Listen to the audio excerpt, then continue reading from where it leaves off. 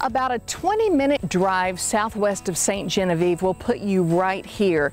This is an absolute jewel of a place. This is Weingarten Winery and Vineyards. There's a couple of hundred acres here that you can roam. You can have a beautiful first-rate, five-star dinner, and soon you're going to be able to stay here too. It's a full-on destination, and I can't wait to take you with me to see it.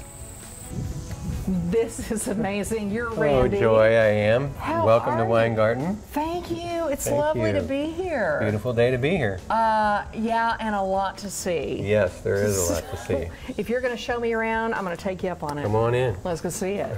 Thank you. So this is the main tasting room, dining room. Okay, you know, since I drove up in the parking lot, Randy, I got to be honest, the word that keeps coming to mind is majestic. This place is stunning. Look at that fireplace. Look at that beautiful fireplace. This is just incredible. So how big is this building? Approximately 24,000 square feet. Okay, about 24,000 square feet. And this is your, well, this is your main... Dining room, tasting room, meeting room, whatever people want to use it for. Okay. We have dinners on Wednesday nights, Friday nights, and Saturday nights in this room.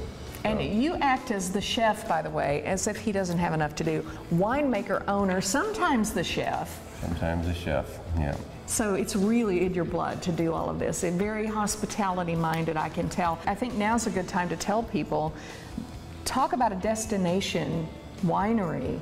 This is it, because you are going to be putting in some rooms here. So you can come here, have, you know, a sip of wine or two, dinner, and stay for a few days. Well, that's what we're hoping. When we originally built, we thought that perhaps the winery side of things would just carry us through. But since then, I think we realized that what we have to offer and the view that a destination winery would probably be the best thing for us to do and go in that direction. Well, there sure is certainly more to see down here, Randy. This is every bit as expansive as you told me about. This is gorgeous. It really kind of has that wine cellar feel about it down here too. How many can you seat here? We can hold 350 down here, and then if we tent the outside patio, which is another 2,400 square feet, you can get about another 150 people outside. And then we open up the doors and then it joins it all together. This is just amazing to think of what it would be like to have all that activity and the tents and the doors open and the breeze blowing through. Makes for a nice, real nice event. And you say you have a beautiful private tasting room? We have a private cellar that's located underneath our parking lot. Let's go see that. Let's do. Now this is something I really haven't seen. All of the barrels in this room. You call this the, what do you call it, the wine cellar, the tasting room? I refer to it as a wine cellar. Yeah, yeah. And this is literally underneath part of the parking lot? We're under the parking lot and the porte cochere when you drive through. Well, I know you're very proud of this room, because when you told me about this room, you said this is something you were really, really proud of. Private tastings happen in here also. Yeah, we've been trying to do more and more private tastings where we taste out of the barrels, which is always fun. How many barrels do you have in here? We have 35 in here right now. Okay. And typically we're only oaking our Nortons and Chamberson.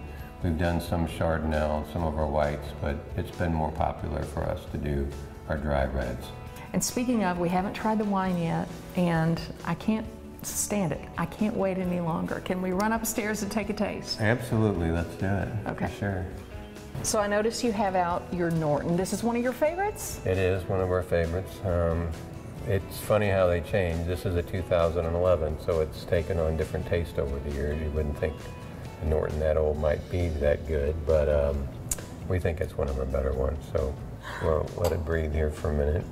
So. I let it breathe for as long as I could. Randy, that's very good. I love this. It's cheers. Cheers. What is it about this one that you like?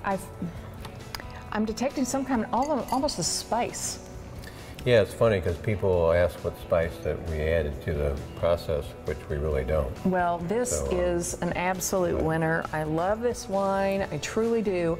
And again, you have this absolutely beautiful view, a full restaurant, and soon this will be a full-on destination because you're putting in 6 suites in this very building.